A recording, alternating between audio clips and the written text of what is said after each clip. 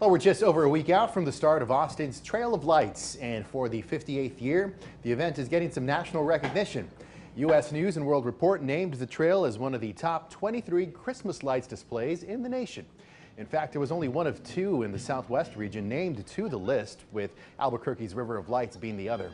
Now, a reminder, the Trail of Lights grand opening is Thursday, December 8th. It will be free that night, though you will have to pay for parking. Other select nights will have free entry, and the trail will run through December 23rd. And of course, KXAN is a very proud sponsor.